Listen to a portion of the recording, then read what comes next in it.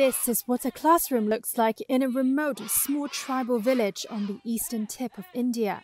34-year-old Narayan Nayak has painted blackboards on the walls of houses and taught children on the streets for the past year after local schools shut down due to the lockdown restrictions in March 2020.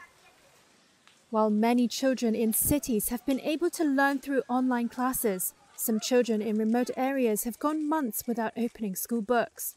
The reasons range from not owning a smartphone, having poor mobile connectivity, to not having the money to pay for an internet connection. We are teaching children everything: how to maintain social distancing, how to wear a mask, what's the importance of masks and hand washing.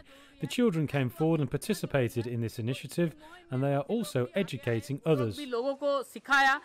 Nayak now has about 60 students, most of whom are first-generation learners. He was worried that they would not return to education if they did not continue with school. Affectionately known as the teacher of the street, parents and villagers are grateful to Nayak. This is Kiran Turi, the mother of a student in Nayak's class. The education of our children stopped ever since the lockdown was imposed. The children used to just loiter around.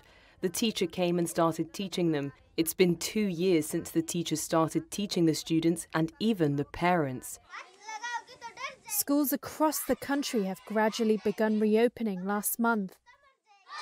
An August survey of nearly 1,400 school children done by a scholars group, roadscholars.net, found that in rural areas, only 8% were studying online regularly, 37% were not studying at all, and about half were unable to read more than a few words. Epidemiologists and social scientists are calling for schools to open fully to prevent further loss of learning in children.